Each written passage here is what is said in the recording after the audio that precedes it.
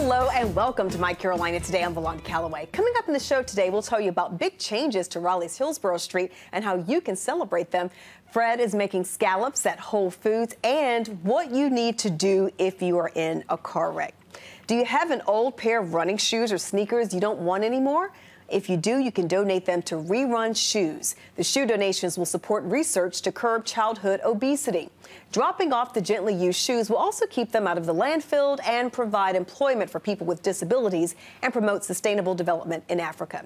A Rerun drop box is located at the Health Tracks Fitness Center in Raleigh for the rest of the month.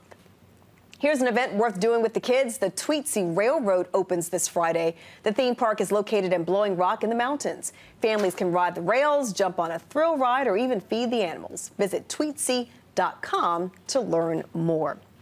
The Monster Jam Monster Truck Show is at PNC Arena in Raleigh this weekend. The shows are Friday and Saturday, and we have a family 4-pack to give away. Head to MyCarolinaToday.com and click Contest to enter.